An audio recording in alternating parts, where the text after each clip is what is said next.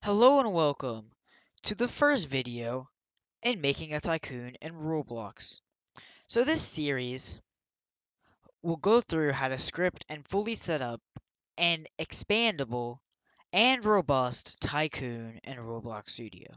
In this series, I will teach you about the collection service, metatables, custom events, leader stats, and an object-oriented programming style. This series will not be a building tutorial, rather it will be more on scripting and setup. So in this first video, we will be doing the basic setup of our tycoon. So let's get right into it.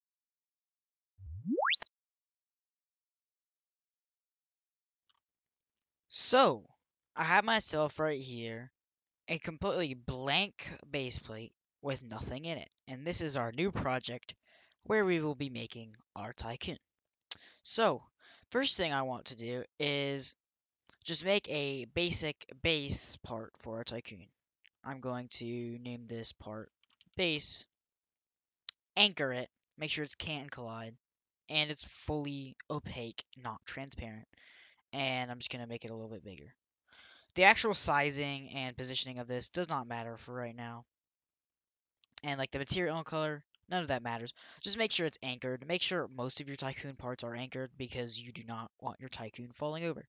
So I'm going to select this part in my Explorer right here, and I'm going to press Control G. And this will create it into a model. In this model, we're going to name it the template. So this template will be our template for our whole tycoon. Right now, there's really nothing in it other than the base, but we will fix that a little bit later.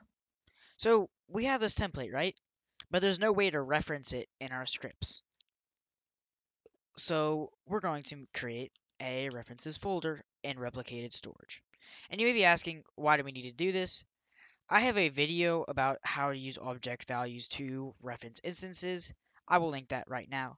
And it's super useful for large projects when you don't know where this template's going to be, because I can move it to a folder, I can move it wherever, and it'll still be referred to. And the way we do that is I create an object value in my references folder. We're going to name this the template and click on the value slot and then click on the template. So now it's linked. So you see that again, I can link that. So like they're linked because you can select something when your cursor has like the little brick icon and you can select the template.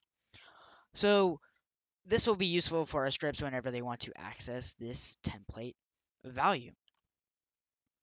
So now let's start and make our very first like tycoon object. And this is going to be the little banner that you see when you want to claim a tycoon. And it'll have a little sign that says touch to claim.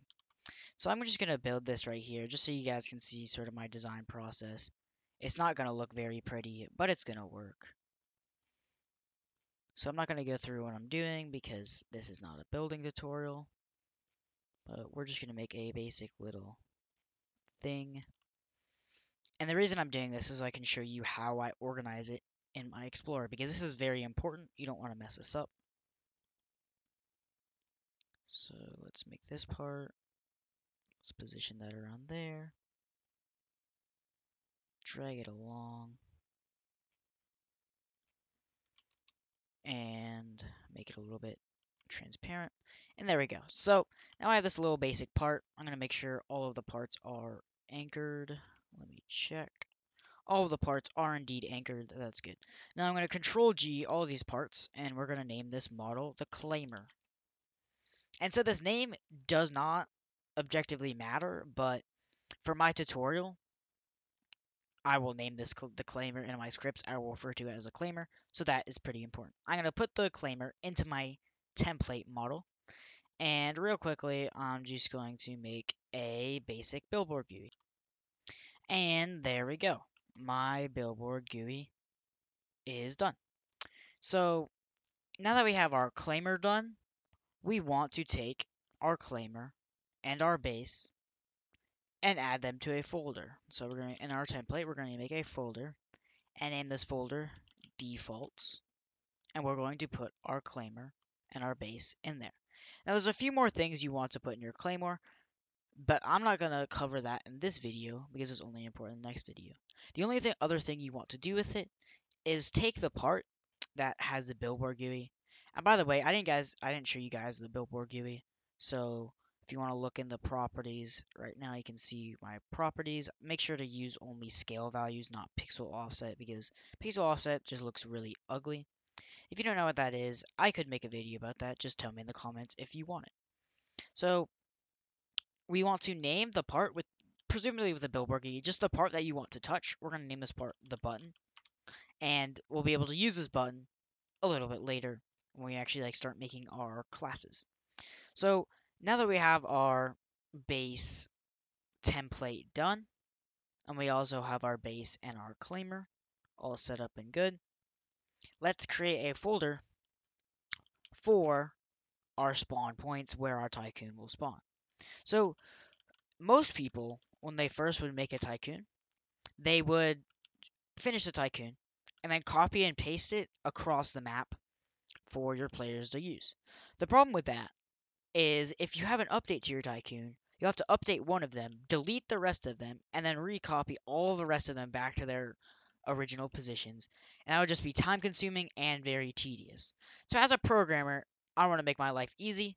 So what I'm going to do is I'm only going to have one tycoon template, and in the spawn points folder, I'm going to add many parts that are parts that will have the position and rotation of all my other tycoons. So I made this part right here. I'm going to make sure it's anchored. Turn can collide off because no one shouldn't be able to collide with the spawn point. And it's located in the spawn points folder that I created in the workspace. And so you can put these parts wherever you want. I'm just going to, scatter them around a little bit. So now we have few spawn points. The names do not matter on the spawn points.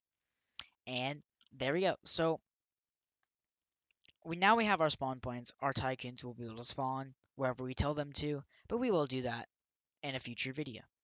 And there's one last thing we need to do, and that is make a folder and server storage and name this folder modules. And this will just be useful for in the future when we need to put our module scripts in server storage. And that's about it. So this video is really short, but I tried recording another part onto this video and it was way too long. So we're just going to leave it at that. So I hope you guys enjoyed. This is just a very basic preliminary setup for our Tycoon. I will be making many more videos about this Tycoon series, and the next few videos will actually start scripting. So I hope you guys enjoyed. Make sure to like and subscribe. Stay tuned for the next video where I will be making our player module with leader stats and maybe setting up some base classes for our Tycoon. And in the meantime, while you guys are waiting for the next video, make sure to watch my object-oriented programming in Roblox to get a little background for what I'm doing here and maybe some more of my videos. So I hope you guys have a nice day and goodbye.